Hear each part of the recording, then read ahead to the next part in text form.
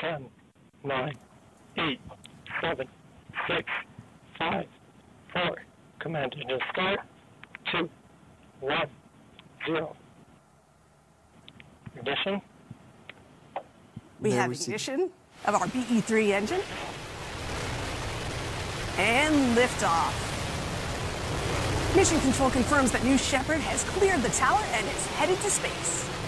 You can see on the lower left side of your screen that we're gaining speed. As New Shepard gains altitude, the atmosphere gets thinner. The graph on the left shows vehicle ascent.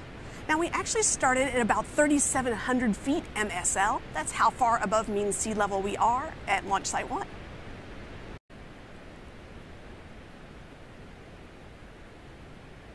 There it is, main engine cut off just over 2,200 miles per hour, and soon vehicle separation. Always love seeing us coast through MECO. Now, when the vehicles separate and the crew capsule from the booster, we're going to be entering that phase of microgravity. And you can see that zero-G indicator at the bottom of your screen. This is really where most of our payloads are getting into the core of their science mission. Oh, what a fantastic view. All sorts of cool experiments here enabled in microgravity, in free fall. And fantastic. Capsule pausing in its upward journey just momentarily. Apogee for the capsule at 351,247 feet, well into space and over the Kármán line. Fantastic mission for our payloads on board today. This is one of my favorite parts of observing a mission from West Texas. Those are the drag brakes. There they are deployed. And we see those aft fins steering the booster over the landing pad. Yeah, if you're in West Texas, you may be hearing a sonic boom coming up here as we break through the sound barrier. BE-3 engine relight, just 2,000 feet to go before the landing pad. Landing gear deploying. Oh, love that shot. I can't tell you how many people have told us they thought that this looks like CGI, but indeed one of these most beautiful shots in the West Texas desert. And we have booster touchdown.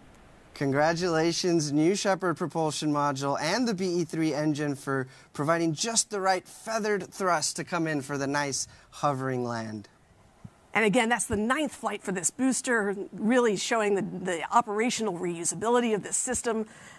And the thermal protection system. Oh, there we go. We've got main parachutes, 3 main parachutes on the crew capsule as it makes its descent back from space to Earth. And Erica, this retro thrust system is effectively high-pressure gas that is fired off to make a cushion of air, soft landing for the crew capsule, but it kicks up some dust.